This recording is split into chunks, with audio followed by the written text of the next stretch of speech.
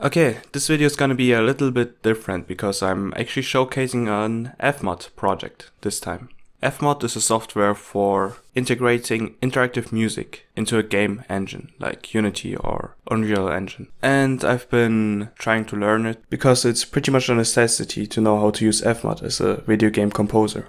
So this is a small project I made, and I'm just gonna let it play at first and narrate what was going through my head, like which scenarios were going through my head while I made these pieces. And you'll probably see a kind of a video in one of the corners to aid the narration. So the player spawns on an open field.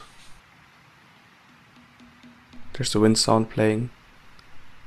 It's brushing through the grass and the trees.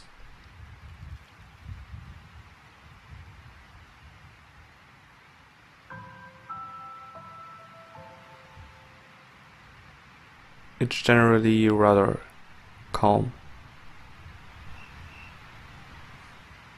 But then, player gets closer to an enemy base or a camp.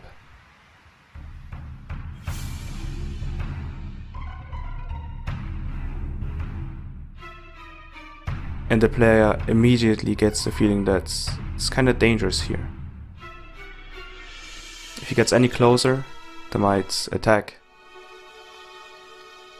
So now he can either retreat back to the safety of the field,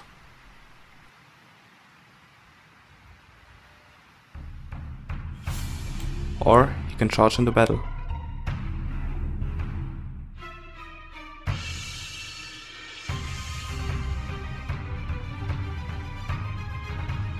Then as he's fighting the monsters, a bigger one joins him.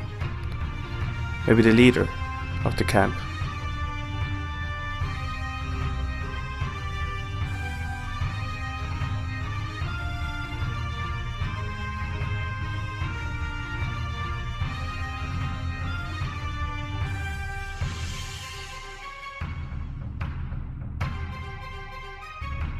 When the fight's over, it goes back to the ambient sound.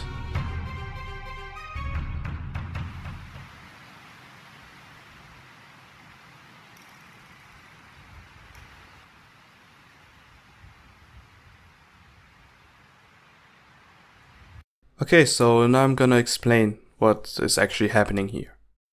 Let's start with the ambience. There's of course this wind sound playing. And in the background are these ambient sounds. They're coming from these containers, which have multiple sounds in them. And it gets picked at random every time which sound actually plays. This time it was C. This time E. And so on. Here I have a container of percussion sounds, pretty much. At least two percussion sounds. This one. And this one. And this reversed piano chord.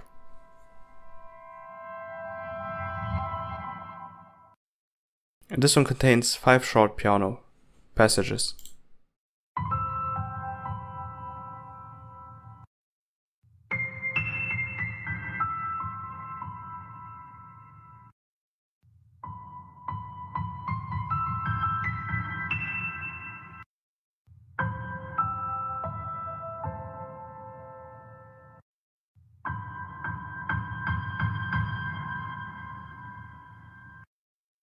This one just says bird chirps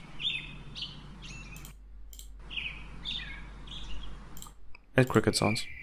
It was important for me that these containers are random, because it gives the ambience a feeling of continuity and it doesn't sound as repetitive.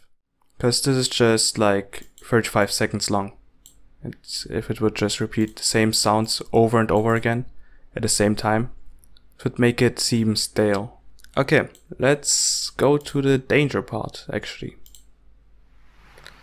So it jumps over to the danger part when this variable here, called battle, is between 0.5 and 1.5. So let's just set it to 1. And there we go.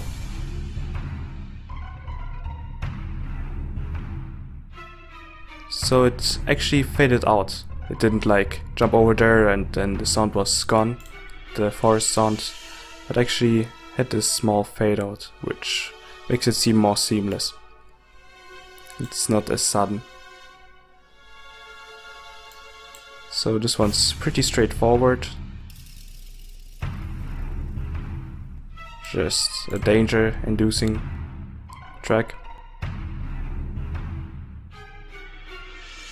Now the interesting thing is that it can jump to the ambience part at any time. But if it wants to jump to the battle part, it has to arrive at one of these green lines. Let me showcase that real quick. There we go, and it actually stayed in the rhythm of this danger piece.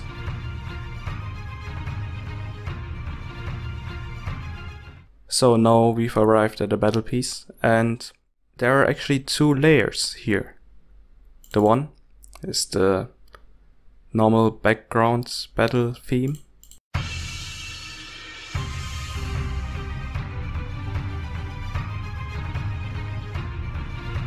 And the other one is the melody.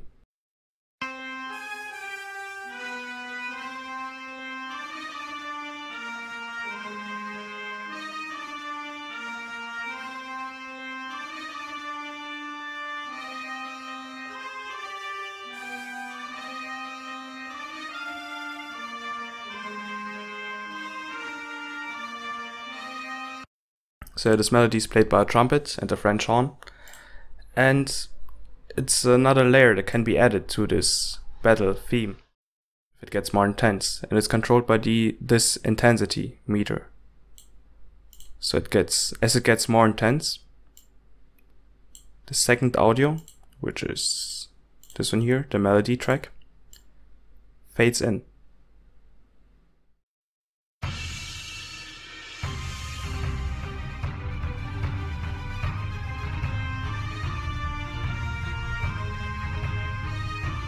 And out again.